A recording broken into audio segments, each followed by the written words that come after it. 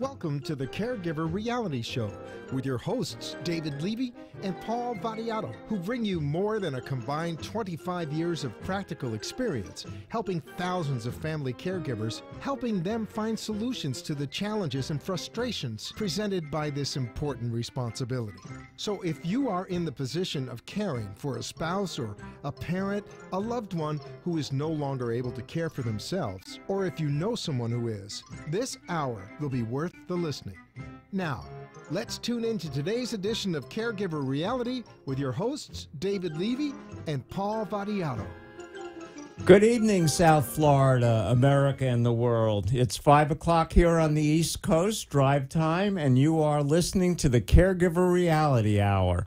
I'm here with my co-host, Paul Vadiato, and tonight we have a very special call-in guest who I will tell you about in just a moment.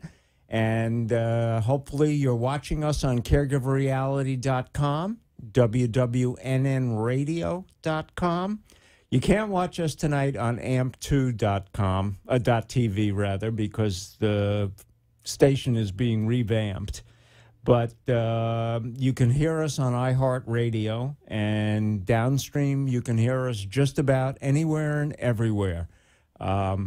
We were just talking with the producer the week before. We had an incredible bounce in listenership, and I'm just waiting to get the numbers in from last week, but you've really helped to make the show a success out there, all of you caregivers and listeners, and we're very, very grateful for that. And as we head into the Thanksgiving weekend, I wish everybody safe traveling, and hopefully it doesn't snow on your turkey. Paul? Oh, good evening, David, and good evening to our listeners. I hope everyone had a good week and a very happy Thanksgiving to all of you and your families. Weekend caregiving, David. Yeah, well, Paul, you had the classic clean out today. I did, not me. Not you. my lovely bride did. And yeah, happened on your watch. Happened on my watch, and it was a tough week. I mean, it was ups and downs. She had a couple of procedures that were done today, not having results at this point. But nonetheless, it's not a fun thing to do. It's a necessity, and everyone out there who is over the age of 50, speak to your doctors, for heaven's sakes, about a colonoscopy, which is what we're talking about today. It's just so important. And, hopefully everything turns out okay, David. Yeah, and well, looking forward to Thanksgiving. You bet. I can't wait going to my daughter-in-law's, get to see the grandkids. And my son-in-law is a phenomenal chef. And so I know that whatever he prepares for Thanksgiving, I know it won't be a turkey, but he'll come up with something great. As they say, I make reservations. Oh, all right. Well, there's nothing wrong with that. Not at all. All right. And Suzette was at the physical therapist. We're trying to get her a little bit built back up.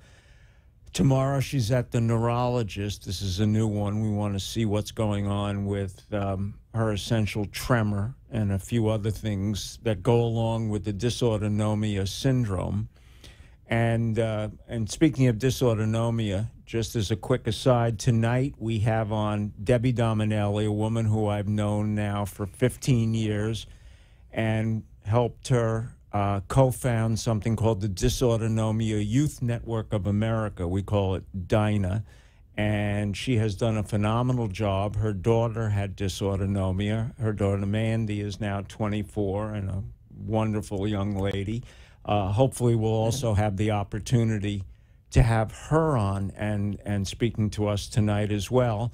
But as I said, this is for the most part a childhood-related illness, and Debbie has been responsible for the care and feeding, if you will, and guidance over 15 years of thousands of kids that have it, helped their parents, have guided not only the children on what to do and what to expect, as well as been a great resource to the rest of the family, especially brothers and sisters who are also caregivers when you have a childhood illness. So She'll be coming on around 5:30. She's calling in from Maryland, at Waldorf, Maryland, and I'm really looking forward to having her on. Great lady.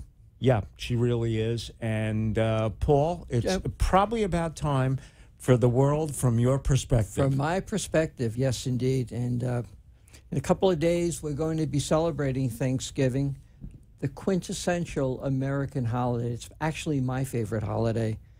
And it's the official day that we set aside to express thanks for all of our blessings, though they really should be a daily routine. And I thought I would recount some of mine tonight and share them with you, our loyal listeners. I'm very thankful that despite many scary days and nights, my bride is still with me and has not surrendered to lupus, which is a tough disease. You bet. I'm thankful for her multitude of doctors who have worked together to manage what seems to, at times, to be an unmanageable disease. This is now in our 5th year, and it has not been an easy time for her, nor for me as a caregiver. No, but you've done a spectacular job. We do the best we can. Yes, but you've done an exceptional job. I'm thankful to my support group of one. That's you, Dr. David Levy, who I can and have called in times of crisis and in times of caregiver fatigue, day, night, middle of the night. I'm thankful for your wisdom that you've helped all along. Thank you. I'm grateful for this program and you, our audience, who allow us to be here doing what we are most passionate about, and that is to support caregivers worldwide. I'm thankful for the many busy professionals who've given of their time and talents to join us here on air and to bring you unfiltered expertise and guidance, and especially our producer, Freddie, and his crew for making the technical magic happen week in and week out.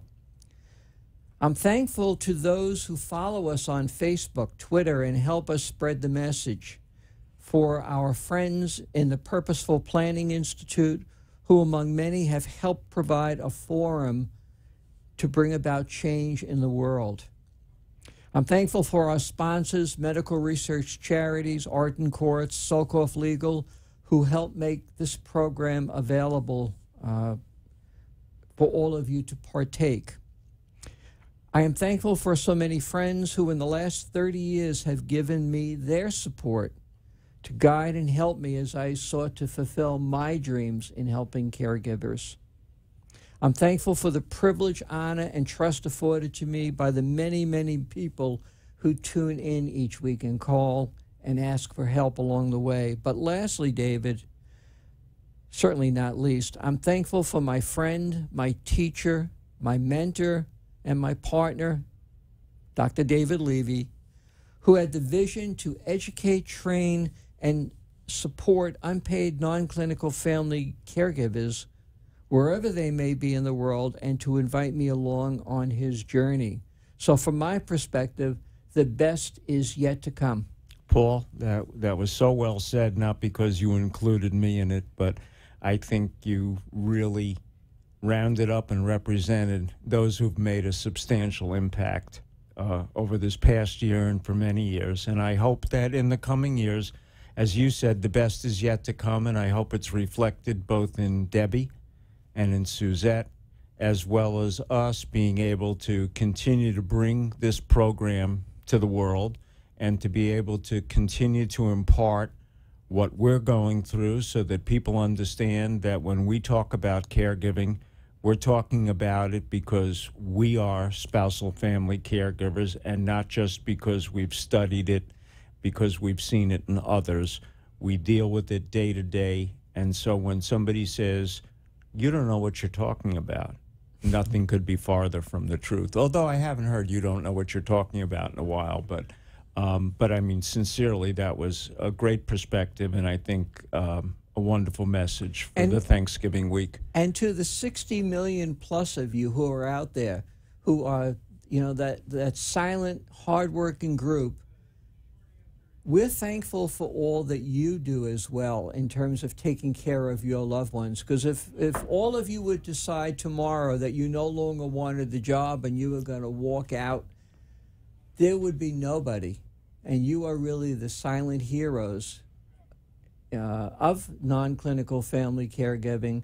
And Thanksgiving is going to be your day. We're thankful for you as well. Right. And just remember that not only has the formal care system dumped on you everything that they don't want to do, but as Paul said, if even half of you, 30 million, 20 million, 10 million, got up tomorrow and said, I can't do this anymore, the healthcare system would collapse. It crashes, yes. Because we just don't have trained caregivers with compassion and skills enough to fill the void that families provide day in and day out, 7/24.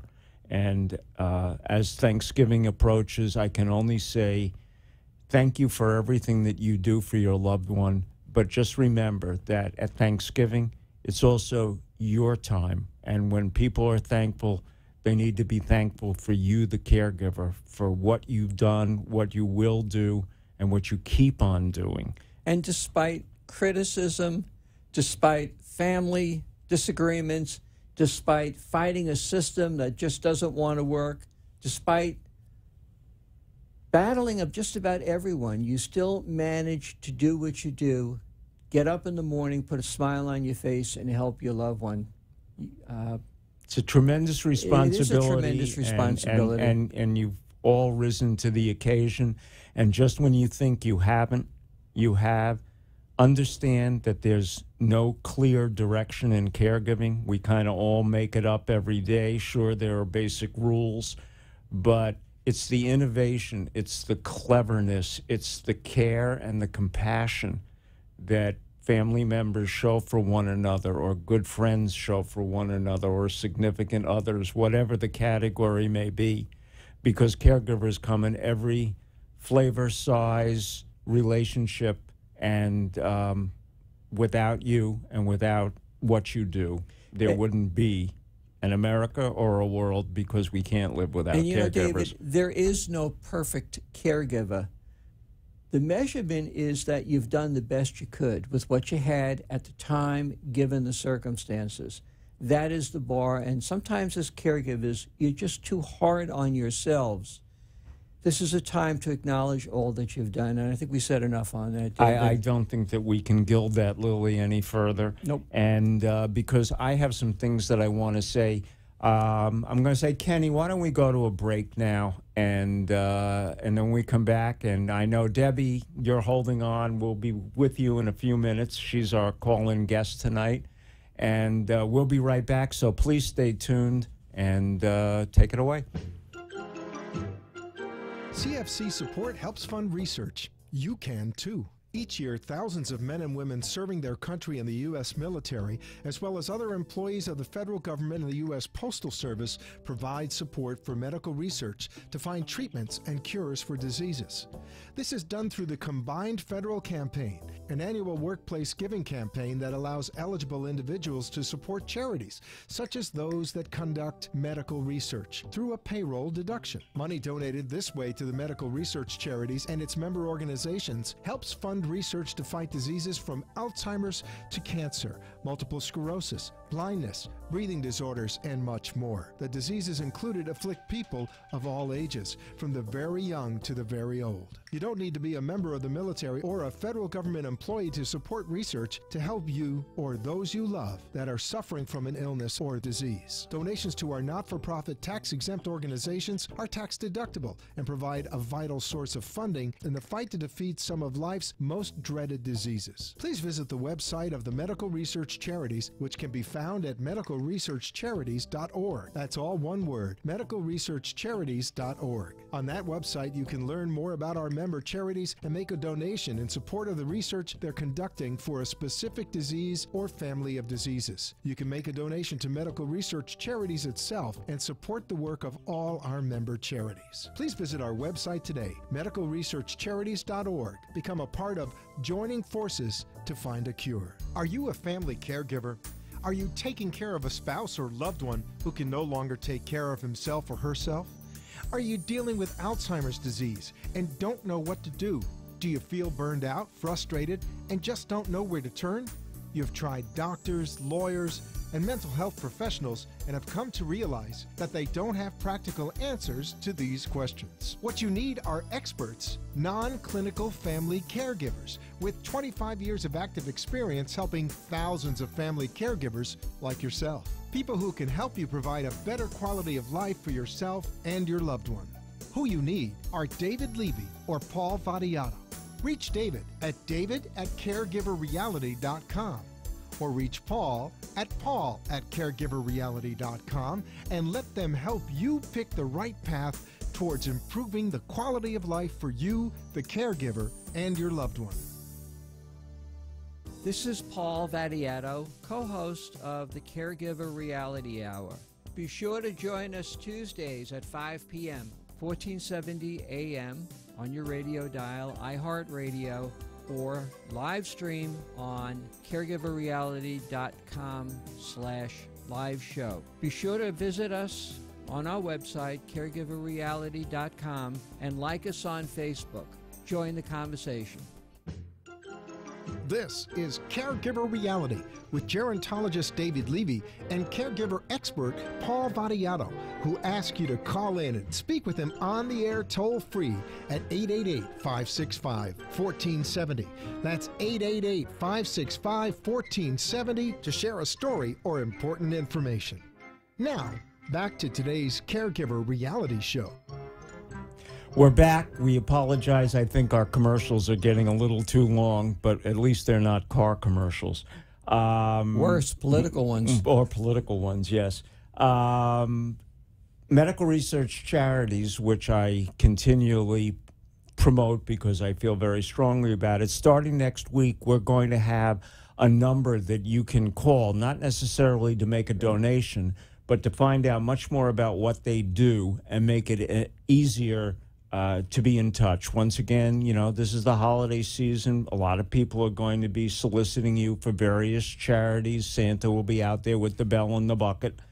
But it's research that really makes the difference. And every one of the organizations that's involved is totally research focused. And you will find amongst it, unfortunately, just about all of the diseases that one could concern themselves about and that you and your family may have dealt with or might be dealing with, notwithstanding the fact that there is a little bit of an emphasis on Alzheimer's because dementia is such a scourge, and that right now, regardless of what we hear in the research, and we all hope that one day we'll hear something great, that right now there really isn't a lot on the horizon, and we're just going to have to be ready to see more of it in our own families and to learn how to deal with it. And I think that that's part of what Paul and I are trying to do. And I just want to self-servingly remind you that the Caregiver Reality Practical Problem Solving Manual, which has won numerous awards over the last few years and just got the Department of Elder Affairs accolade here in Florida, is filled with practical advice, not lists necessarily on how to deal with specific items in Alzheimer's, but it is written for a caregiver dealing with any kind of a caregiver problem, young or old, regardless of the disease, how to approach caregiving and how to do the practical problem solving that only comes when you have a plan. And one of the things that this manual does is show you how to collect your information and get it into a plan form so that one day, hopefully never, that you're faced with caregiving, you will have some idea of exactly where everything is, what you need to know, and you will have thought out what are next steps. And I will tell you, I run extensive support groups, and to the Eleanors of the world who I know are listening, and I'll see you tomorrow at the support group. No matter what goes on, I get that phone call at any hour of the day or night. And even though they know that I've told them all that I do know, they want to call and make sure that they're doing the right thing, whether it's end of life, whether it's a surgical procedure. Everybody feels that they want to go back to their trusted resource, and Paul and I have certainly earned that trust over the years. and they feel that we are the touch point to make sure that what they know is really what they need to do. And I'm just so grateful, not for the fact that they call, but for the fact that all of my caregivers, new ones, old ones, have become friends, not just clients. And I really care. They know I care, and they care about me. And I think that that caregiver relationship They is... really do. And by the way, the book is available on our website, www.caregiverreality.com. It's available on Kindle. If you are a caregiver, it is such a great, just a great reference tool to have with you, because when you hit that moment where you're stuck, there's someplace to go and helpfully work out an answer. Right. If you want it on Kindle, just look for David Levy Caregiving, and it'll pop right up. And I don't mean to be perverse about this, but it will make to a caregiver that you know, I think, a very effective Hanukkah, Christmas, Kwanzaa, call it whatever your holiday may be. It's not that that you want to find it under the tree, but if you need it, you're damn glad it's there. Anyway, last week I got on my high horse from my perspective and kind of lambasted Medicare Advantage. I heard from a lot of people who also were of a similar mind that it is very confusing, very difficult to really get to where you want to go, and to have to deal with, and this is no aspersions on insurance agents, but the only way it can be sold is through insurance agents, and they want to make sure, hopefully, that you buy from them, because there's an economic consequence for them in the positive if you do. Hopefully, as we go forward, it'll be made simpler. But there was something yesterday that I read. It was a survey that came out late last week, and we didn't have a chance to talk about it last week. And the headline was, and I posted it on our Caregiver Reality Facebook site, and the headline was, U.S. seniors' health is the poorest in a global survey of the 10 top industrialized nations, most of which have a universal form of care. Repeat that, because it's really important, David. U.S. seniors' health is the poorest amongst the 10 top industrial nations in the world. We're talking about England, France, Germany, Switzerland, Italy, and you can go and read it on the website. But the point to be made was, and I'm going to just quickly quote from the author, who is a Dr. David Blumenthal, who wrote this for the Commonwealth Fund. Seniors in America have more chronic health problems and take more medication than seniors in 10 other industrialized countries. The United States also stood out among the 11 nations surveyed by the fund for having more seniors struggling to get and afford their health care. And this goes right back to the confusion of what to do with Medicare. How do I get Medicaid? There are so many things that have to be done. And when you're sick or your family is not computer literate or only can see on a screen on the television a little teeny bit that says zero this, zero that, call this number and find out more, it's not a very effective way to do comparison shopping. 87% of U.S. adults who are 65 and older suffer from at least one chronic illness, and 68% have at least two, which are the highest rates found anywhere in the industrialized world amongst those top 11. 53% of Americans take at least 4 medications, another high. The retirement of baby boomers is going to put immense pressure on Medicare and intensify what may have to be Medicaid as the last safety net. And here's one that I really found distressing. 57% of U.S. seniors said they were able to see their doctor the same or the next day when they were sick, compared with 83% France and New Zealand and 81% in Germany. So that says that only half of the seniors that needed to see a doctor could see them the next day. And unfortunately, what we're seeing in countries that have universal health care is that literally from cradle to grave, there was access to medical care that was not an obstacle of copays and deductibles and the rest of the things that give us very difficult choices to make in this day and age. And the inability then to discover whether or not your doctor can then see you when you need it, I think has also been one of the reasons that we're seeing such a rise in walk-in medical clinics. They've really become the junior ER and possible replacement for a lot of general practitioners, because at least you get seen the same day.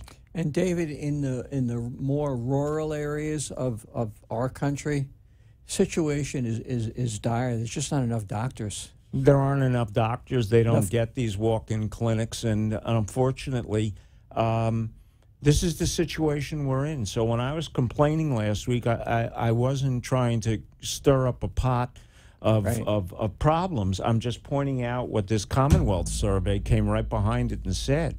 We have got a very, very sick senior population, and how we're going to deal with it medically, and also because the fact that we don't have enough facilities and people that can afford it. This is all going to happen at home, and it's going to require the family caregiver to really understand not just the clinical aspects of it, but how do you deal with the system? And I'll just repeat, if you would like to understand it a little clearer and to have a strategy, please, the Family Caregiver Practical Problem Solving Manual is very affordable and is a wealth of evidence based on 27 years of listening to caregivers, understanding their needs, and providing solutions. I'm not being self-serving. I'm just saying that at my age, everything that I have gone through as a caregiver and everything that I have seen as a professional in this industry for the last 27 years, I've tried to put in a simplified way so that you can benefit from what I think I know and understand and what Paul thinks he knows and understands, and apply it to your set of circumstances. Anyway, it's 5:30. David, before that, just one last comment, if I may, on that article. I think what it really comes down to is that we need to strip away the politics that are associated with health care, and we should be focused on access to health care. That's the only way we're going to change the numbers, is take it out of the politicians' hands and simply say it has to get done. Ultimately, they work for us. Right. And whether it's accountable care, Medicare, Medicaid, whatever it is, the VA, we've got to simplify the system, and we have got to make access to it easier to get to, easier to understand. Anyway, it's 5:30, and I believe that Debbie Dominelli, the executive director of Dinah and a longtime friend, has been on the phone holding. And Kenny, if you'd click her in. Debbie? Yes. Hi, David. How are you doing? I'm doing fine, and thank you for patiently waiting for us to get through what we had to say first. You've been a wonderful friend. You've been an incredible leader for families and children that have been suffering from dysautonomia. You were the one that literally introduced me to it at about the same time that we diagnosed Suzette with it, who's now the world's oldest person with dysautonomia. Don't tell her I said so. But I'm going to turn you over to Paul, because he is our interviewer par excellence, and I'll chime in if I think that there's something. I know it wouldn't be anything that he missed, but that I might be able to embellish. So thank you for being on. Do you think we'll have an opportunity to hear from Mandy, your daughter? I'm hoping so. She's going to try her best to be home from work in time. So. Okay, well, I'm glad to see, she's been one of, what shall we say, one of the leaders in showing us what can happen when you're born with this childhood illness, and how successful she has become and how mature and giving back she is. And I won't mention her age. Anyway, Paul. Hi, Debbie. How are you this evening? Paul. How are you? I'm doing well, thank you. It was such a pleasure to get to meet you on the phone and have a conversation earlier this week. While David and I speak about dysautonomia on a regular basis, I think most of us really don't understand exactly what it is. So can I ask you, in just Disney speak, talk a little bit about what this autoimmune disorder is about? And if I remember correctly, you said that it comes in different forms. Yes. So first, I'd like to clarify, and I think this is very important, that there are different causes of dysautonomia conditions, and not all are autoimmune related. Dinah is currently, we're very, very honored to be funding a study at the University of Toledo to explore the autoimmune connection, and that's being done with Dr. Blair Grubb, who is one of the pioneers in this field. And yes, there will be an autoimmune connection with some cases, but they're not sure that all cases are going to be leading to that. So dysautonomia, to word it in any Disney speak is impossible because it's a very complex condition. The term dysautonomia, it's an umbrella term for various conditions that are related to a malfunction or a dysregulation of the autonomic nervous system. And this autonomic nervous system is the system that controls all of our unconscious functions of our bodies, such as our heart rate, our blood pressure, our digestion, our body temperature, our endocrine system, the urinary system, and all the things that our body does automatically without us even thinking about it or telling it to do these things. So when something goes wrong with this system, patients experience issues that are related to all these various areas. So there's I want to reiterate, there's various diagnostic terms and types of dysautonomia. In our organization, the majority of the patients have a condition called postural orthostatic tachycardia syndrome.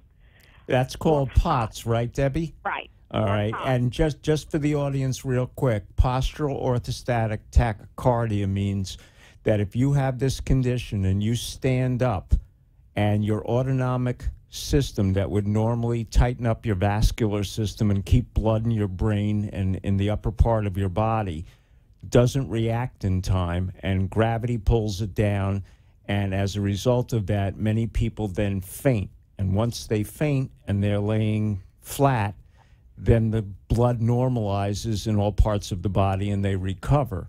I didn't want to steal your thunder, but I thought that was a pretty good explanation since I've dealt with it for the last 15 years. Right. And there's also neurocardiogenic syncope, or NCS, which is also sometimes called vasovagal syncope.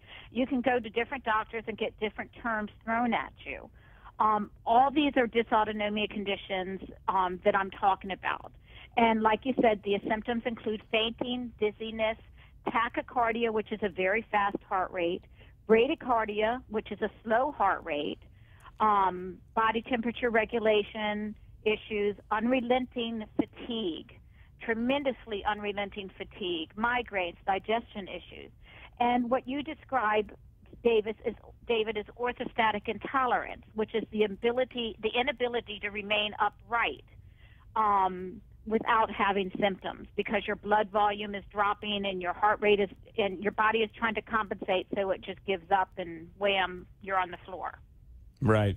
Well, and can they go to the Dinah website and be able to read about these, yes, the spectrum of these conditions, since you said that dysautonomia is really an umbrella of a variety of symptoms, and not everybody that has dysautonomia has all of these symptoms or necessarily has all of these underlying conditions. Suzette's happens to be autoimmune. Is specifically easily to read. We worded it specifically for the general public. So it's easy to read and easy to understood, and it's medically endorsed by the top physicians in the field. Debbie, why is this so few people know about this disorder? Well, dysautonomia is a syndrome. So it has various underlying mechanisms, and that makes it very complex and hard for physicians to diagnose. And it wasn't previously taught in medical schools. It is now, but it wasn't previously. It's also rare, And it's an invisible illness, so sometimes the symptoms are not obviously apparent to others. You can be experiencing the symptoms and then go into the doctor, and the doctor doesn't see the symptoms. And if the doctor hasn't treated a patient before, they don't know to look for the symptoms. And I think I read, Debbie, that sometimes it's even difficult for the child or for the parent to recognize that there's really a problem until it becomes more severe. Can you address that? Yes. Well, some cases do display a slow progression of the symptoms. Someone once told me that these are conditions of hindsight, and I thought that was such a good way of putting it. I like that. That's very good. Many patients can look back and see that, they had experienced the various symptoms for most of their lives, but that the full picture did not come into focus until kind of the rug got pulled out from under them. Other cases, they have a very sudden onset. One day the patient is functioning completely normal, and the next day they can't stand up without symptoms. So it varies by patient, and it displays differently for each patient. Some experience more GI issues, some experience more migraines, some experience more fainting and dizziness. Debbie, Yes. since this has, and the dysautonomia youth with the emphasis on youth is obviously something that, even though it's rare, appears early on in childhood, or let's say in early adolescence even. But since there's no outward, as you said, physical, it's not like you're sitting in a wheelchair or you got a bandage around your head, how does this affect kids in school? It's very, very socially hard for them. They go into school and their blood pressure starts dropping, and they have to stand in line to go out to recess or to go to lunch or to go to the assembly. And next thing you know, because they're standing, their blood volume is dropping down into their lower bodies, and they're starting to experience symptoms. And people don't believe them sometimes. They think that they're faking it. Often with a teenager, it will be, someone will say, oh, well, she just broke up with her boyfriend, so she's just trying to get attention. It's very, very hard socially for them to keep up, and they tend to get isolated. And you really need a cooperative school system to work closely with the parents and the student to keep them involved. It is also a 5-to-1 ratio of girls to boys with these conditions. And that is because of their bodies and what goes on in the bodies. And girls have estrogen and boys have testosterone, and it gets a little complex. But there is a 5-to-1 ratio of girls to boys with these conditions. So we're talking about more girls. Okay. Debbie, you said it's sometimes difficult to recognize. Is there a test? Are there medications that can be prescribed? And what kind of doctors would be involved? Yes, there is a specific test. It's called a tilt table test that is utilized for diagnostics. There's also something called a poor man's tilt that a general practitioner can conduct in their office just by laying the patient down and then sitting them up and standing them up and taking their stats that way. But typically, the majority of our patients are treated by cardiologists, especially cardiologists with training in electrophysiology. And sometimes neurologists are treating them. And sometimes the parents and the patients have to travel very far to find a specialist that is very, very familiar with these conditions. And wouldn't you say, I mean, I know the answer to this question, that one of the problems that we've historically had is that there really is only a handful of real experts out there. Now that they're starting to make medical students more aware, we may grow out the population. But I remember 15 years ago or 16 years ago when Suzette was diagnosed, it was Blair Grubb, who you just mentioned, at the Medical College of Ohio at the University of Toledo, who was one of the only people that even knew what it was about. Right. Now I can say with tremendous honor that I do hear from more doctors every day that are seeing patients wanting to learn more about the conditions. And, starting to treat the conditions. But to get to the ones who have treated them long term, seen everything, know everything, those are the handful that we do talk about as being the top dysautonomia specialists. Most of who are on our medical advisory board that we deal with on a regular basis. But it is good news that more and more doctors are starting to treat these conditions. Debbie, regarding the onset, you had mentioned to me when we spoke earlier in the week that sometimes there are triggers that will activate it. Can you talk about that a little bit? Right. Well, there's triggers for activation and trigger of the symptoms and for the onset as well. So for onset triggers, that would include a genetic component. They have found that in many patients there is a genetic component which leaves you predisposed to have these conditions. Also, with the youth population, the onset is often common at the onset of puberty, right around when the girls start their menstrual cycles. And that relates to what's going on physiologically in their body at that time and brain development at that phase as well. Also, another type of onset would be the Epstein-Barr virus. A lot of patients report viral onset. The good thing about that is they stand a really good chance of sooner recovery. Some patients even report onset after a neck or a spine injury, and even after a severe emotional distress that's just pushed the body physiologically over the edge. Not that it's a psychological condition, but that the body just had more than it could tolerate at the time. That can be a trigger. And pregnancy, post-pregnancy can be a trigger for women. Okay. Debbie, I got a question for you. While you do deal with the children, give me a little idea of what mothers and fathers who are caregivers, how do they first discover, besides getting to a doctor, or do they also have to benefit from hindsight to see what's going on, or and when they come to you for the first time, what's the most important thing that you tell them or that they ask? Well, they're absolutely desperate when they come to me. So one of the first things I tell them is that everything is going to be okay, and they are going to get through this, because they are, and everything is going to be okay. And, take a deep breath, and we'll help them. We will guide them and get them through this trauma. So that's one of the things I tell them.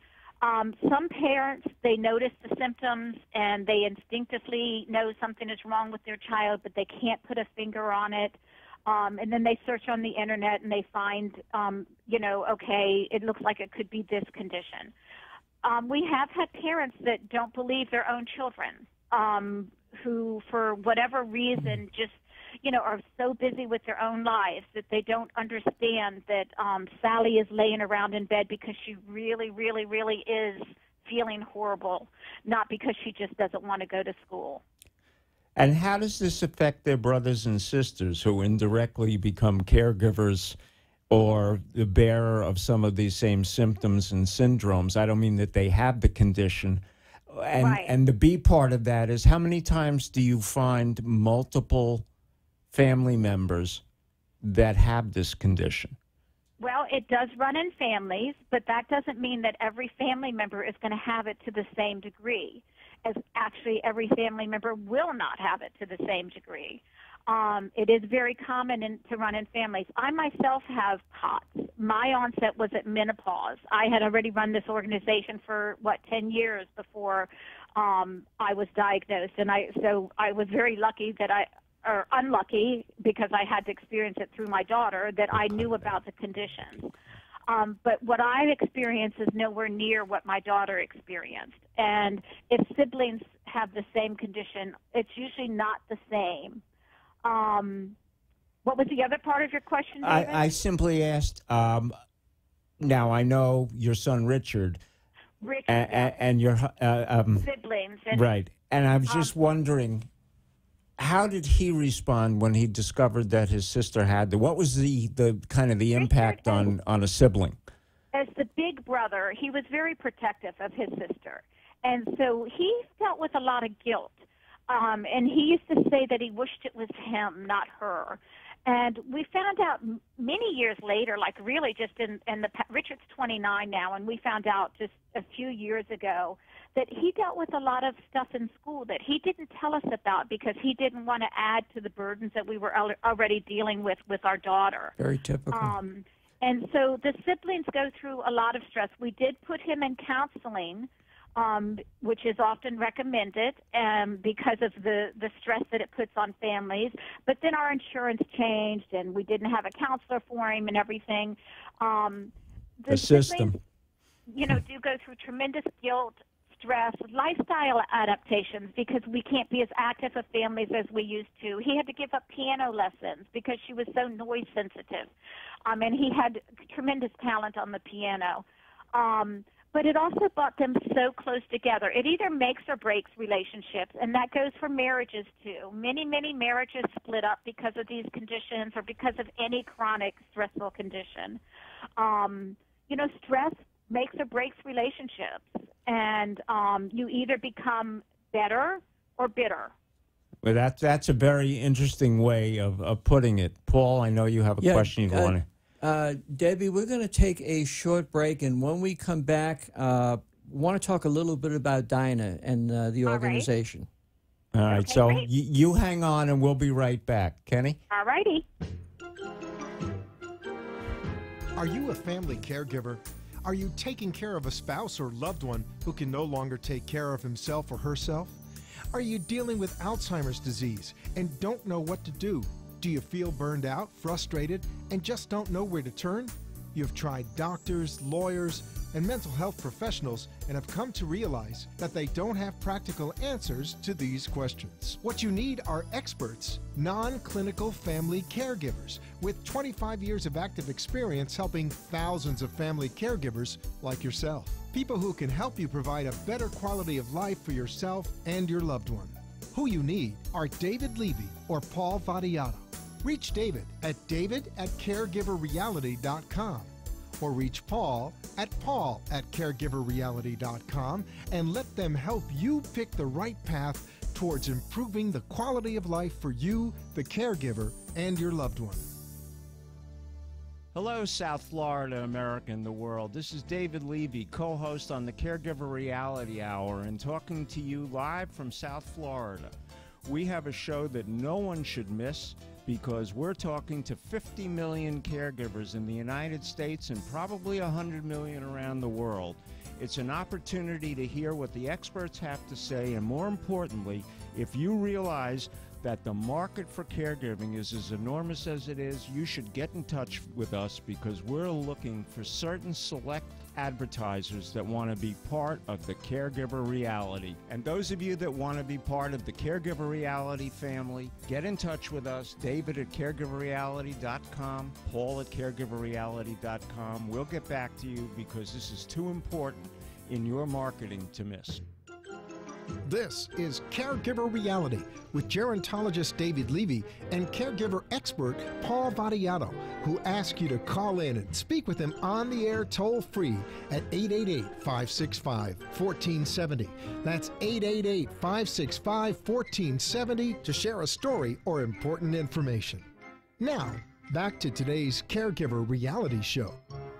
We're back, and we've been talking with the Executive Director of the Dysautonomia Youth Network of America, Debbie Dominelli, who not only has dysautonomia, which we've been discussing, as well as her daughter. We were just describing the impact on her family, which is very typical, just as it is with dysautonomia, with so many other childhood and adult afflictions that break up a family, that cause siblings to have to give things up, who feel guilty that they can't suffer along with their loved one, their brother or their sister.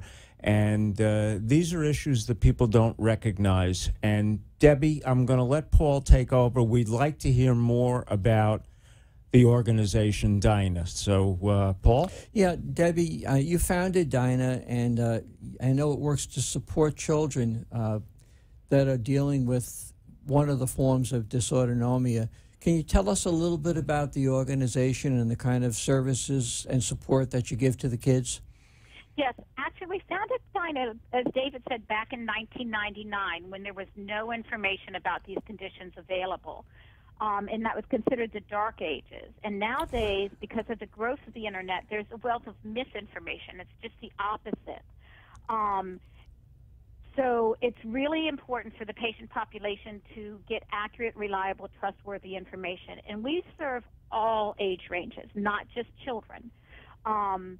So I do want to make that clear. Our members can join our up to age 26, and as long as they're happy and want to stay with us, they stay with us and grow with us and continue to serve with us.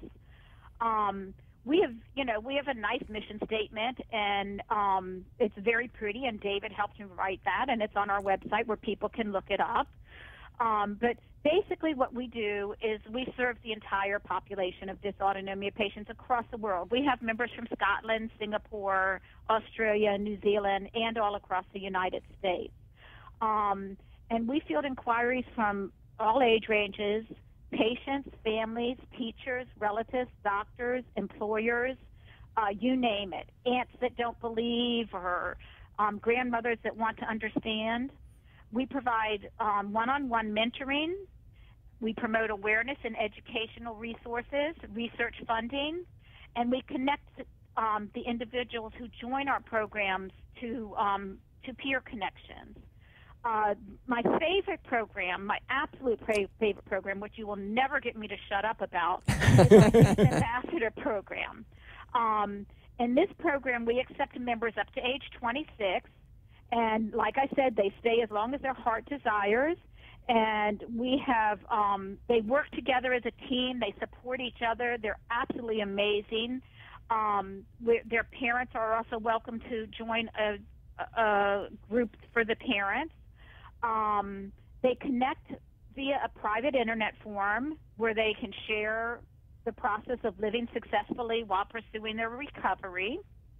And they're just such an amazing, David will tell you, they are so inspirational. I could rant and rave forever about these. Well, we'll give you a different time to rant and rave forever, Yeah. but the Dyna ambassadors really, I think, make and shape what Dyna is all about. And one of the things I know Paul wanted to ask you, so I'm gonna jump in and just ask it because I'm talking right now, is the website for the kids. And we know in this day and age that security, predators, etc. Just give us a little more understanding. I know, but how is it that you've made that so secure that these kids can truly share the intimate parts of their lives as it relates to the disease, as well as their own social well-being? We have a very supportive technical team with Lattice Group in Rockville, Maryland, who donate their services to guide us. And from day one, we have taken internet safety and security extremely seriously. We have a membership process for the patients to apply for the Youth Ambassador program. First, they agree to an honor code, and then they have an interview process. And when we changed our website and updated it, I asked our youth ambassadors, did they want to remove the honor code now that we have a really good population involved? They added 3 more things. These patients, they want to connect with positive beings. They don't want to waste their energy. And so they added 3 more things to that honor code. So then each patient gets a private interview where we talk about the organization, we get to know them, and then that's when we connect them. And then we have great moderators. And the first generation of patients, they have grown up to be doctors. We have 2 doctors in Dyna, nurses, physical therapists, counselors, farmers. Those are the people that they are growing up to be successful people in society, and they have stayed with us, and they work as our forum moderators and support us through that. So that's wonderful, Debbie. I mean, environment. Yeah, that's awesome. It's awesome. I think, Debbie, one of the most amazing things about Dyna is that it runs entirely on donations. How can people get involved if they want to help out? Well, they can log into our website, which is www.dynainc.org. which stands for DynaInc.org, and they can donate via Just Give there. They can call us at 301-705-6995, or they can just, donate via the website Just Give, write a check. All donations are tax deductible, and there is no amount that is too small. Sometimes people are afraid to write a $5 check. A $5 check from a lot of people goes very far. And the website again, please? Is www.dynainc.org, DYNAINC.org. In the last few minutes, if you want to talk to her. Oh, Mandy's there? Yep. Did you want me to put her on? Would you? Sure. Here she is. Mandy? Hey, it's Mandy. All right. We only got a couple of minutes, but I wanted to tell you just how proud I am. I've known you now for 15 years. From being a little kid to being somebody who is out there giving back. You work for a number of charities. You help your mother run this organization, and you've been a guiding light for the kids on the website. And so part of my question to you is also accolades for everything that you've done. If you had we couldn't have done it without you, David. So well, that wasn't the reason I said it. But if I were to ask you one thing that you would like to tell kids, and we only got a minute, all right, who have dysautonomia, what would it be? it would absolutely be that there's hope out there. There's plenty of people like my fellow youth ambassadors who, like Debbie just said, they're living really full lives. Even with a managed condition, you don't necessarily have to recover fully. You can still live a really full life. You can still do what you want to do, and you can still make it work. Mandy, I'm sorry that we couldn't get you on sooner. One day I'm going to have you back because I think you're even more articulate than your mother is. So I want to thank the both of you. I'll be in touch with you after the show. And to South Florida, America, and the world, thank you for listening. We'll be back next week. And Paul? Thank you for listening. Have a wonderful Thanksgiving, and caregivers, take care of yourselves. Good evening.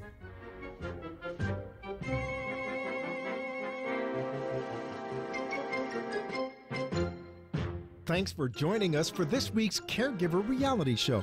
Each week, David Levy, a gerontologist, and Paul Vadiato, a caregiver expert with a combined over 25 years of experience, providing practical and realistic help to caregivers struggling to keep up with the needs of a loved one who are unable to care for himself or herself.